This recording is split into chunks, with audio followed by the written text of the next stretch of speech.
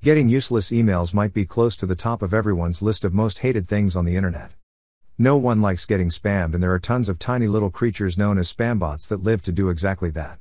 To avoid unwanted messages, lots of people use various email obfuscators with varying levels of success. Hi, my name is Ben Plessier, and with this video I will show you an easy way to obfuscate your email address. What is email obfuscation? Why do we need email obfuscation? To answer the latter first, have a look at this code sample. This was taken from one of the sites in the featured showcases category. To be fair, there are many more examples to be obtained from the same category. This is what spurred me to make this video on the subject. I am talking about the mail to notation and the @ symbol. Both of these are a feast for hungry email harvesters. I will leave the result of these harvests up to your imagination. What is email obfuscation? It is a method to make the email address hard to read. Many methods have been devised to achieve this.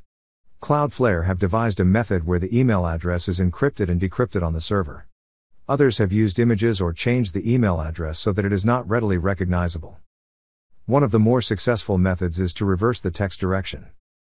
With the help of Wappler, I will show you an easy method that will leave email harvesters with an empty stomach. In Wappler, I have a page containing the email address. In the past, I have been asked to show the code to make it easier to follow along. So, here we go in split view. When I click on the email button in the footer, this also highlights the corresponding code in code view. This is the exact same view that a spam bot has of the page. The email address is ready for harvesting. I copy the email address and head off to the Workflows panel. Right-clicking API, I add an action. I have called the action file personal. But this can be anything to your liking. Inside the just created file, I add an action step by choosing core actions and set value.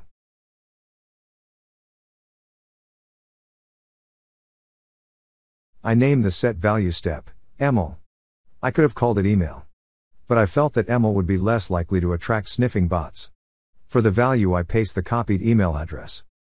For the second action step, I again select core actions and set value.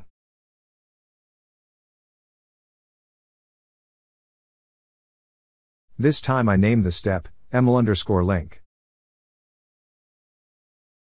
For the value, I enter mail to : paste the email address and add the subject line as shown.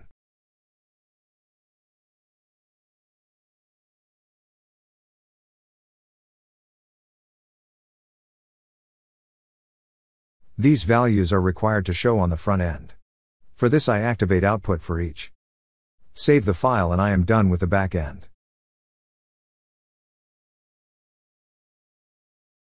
Back in our document, I add server connect and add a recognizable ID.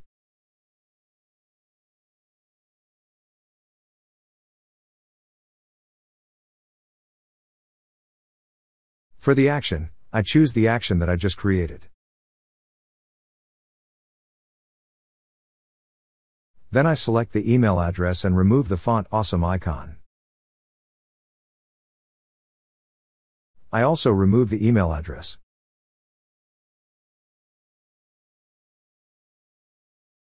Inside the nav bar list item, I add a link.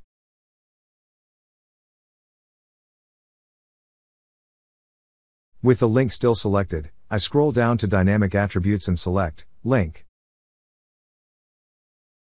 For the value, I choose Server Connect, Data and email_link.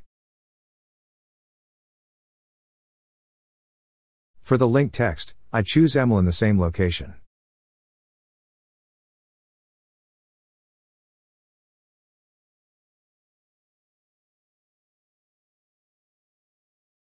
Now add a space before the email data source and add an envelope icon. This part is a bit fiddly, but the result is rewarding.